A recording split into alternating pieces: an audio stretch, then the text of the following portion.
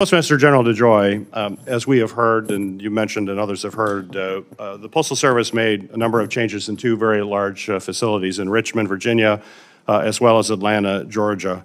Unfortunately, that implementation, as we heard from Ms. Hall, has caused some problems and service disruptions during that time. I have the chart here for folks who are in the audience. One-time service declined after the Postal Service implemented changes in Richmond, and unfortunately is still unreliable, as you can see from the chart here. Atlanta is particularly problematic, where we saw service plummet. In fact, inbound first-class mail has dropped to only 36% on time, 36% on time. In addition, cost savings have not been realized. Estimated the Richmond facility, for example, incurred about $8 million in unexpected cost as a result of some of these changes. So my question for you, sir, is given these service delays and increased cost, is the Postal Service still moving forward with these planned network changes? And you think it's prudent now to perhaps try to evaluate exactly what happened in these two locations to make any changes that may be necessary before you continue to roll it out on a nationwide basis?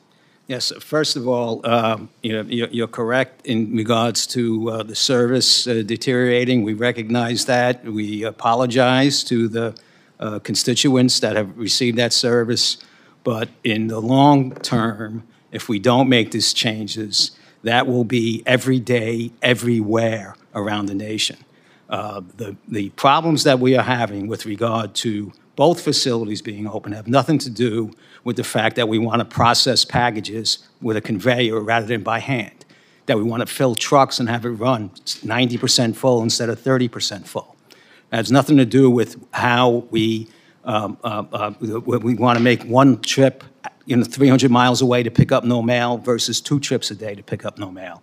And a host of other operational and strategic initiatives that we have in the plan that enable us to compete with private industry, because that's the law that you all have us operating under. To the extent of the problems that manifested, this is an organization that has not engaged in change in over 15 years. Right? We are taking longstanding broken practices and a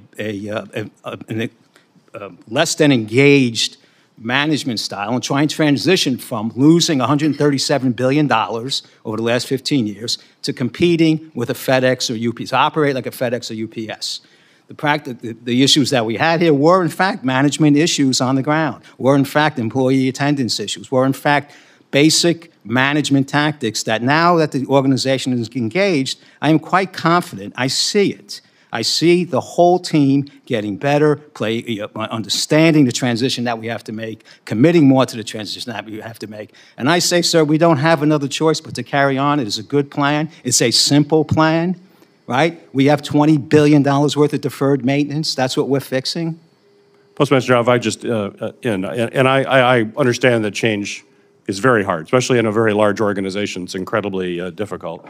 The point that I'm making is that we look at these two facilities with the changes that you've made that have had disruptions and problems. You said that's going to happen throughout the system in the long term, yet we're not seeing that currently in these others. We're seeing these two particular facilities with these changes are having this kind of impact.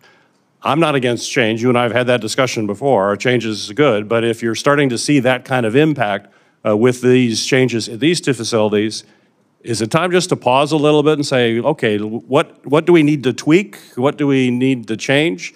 That's not going to result in this. I'm not going to bury my head in the sand and say, you got to stay in the status quo. We know that's not working. I understand what you're asking me now. And sir, we have paused, we have changed, we have reorganized, we have committed additional resources. I have taken my foot on and off the pedal as appropriate to capitalize on the momentum that we have in making a change, the time period that we have before we run out of cash, but recognizing some of the weaknesses that we have in deploying. And I'm very sensitive to that and have stopped many initiatives. There were a few more plans supposed to roll out this year, but also within the organization, some of the local things. These plants will succeed. We're 3 months, 4 months into Atlanta. We moved almost 2,000 people from 10 locations around the city into one, right?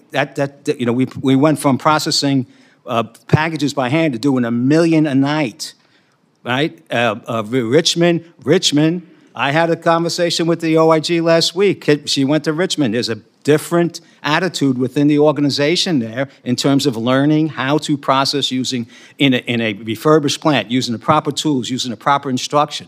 That was void. That is part of what we're trying to rebuild here. Engagement with our workforce, standard management practices. But we're not doing this blindly with an intent to destroy service. No, and I would never imply that, but I would say, so I want to just say, I heard you say that you are slowing things down. You are taking a look to see, as those numbers improve, could we have transparency? As those numbers improve, which you contend will happen with your changes in both Richmond and Atlanta, until we see that, you're slowing down the implementation around the country. Is that an accurate Well, I would restate? not have construction underway. I am mindful of the transition to avoid circumstances like that, and that's how I will deploy myself. Those two plants, Richmond and Atlanta, and the whole Georgia area, will be the finest running parts of the organization very shortly. All right, and we have to allow time to transition. There are consequences. I did not create this problem that exists or this trajectory that exists there, but we have to move out, and we're very, very mindful of this, and we'll put every effort to stop that from happening. Great, thank you, thank you. The Postal Service recently made another change that's causing issues, and that's the local transportation optimization. Inspector General Hall, you mentioned that in your opening comments, and the change was implemented in Richmond, which the Postmaster General mentioned. But your office published a report yesterday, which you referenced as well, showing it contributed service declines there. Briefly, because I'm running out of time, does this change have concerns for you, particularly in rural areas, which are tends to be folks that are most vulnerable to these kinds of changes?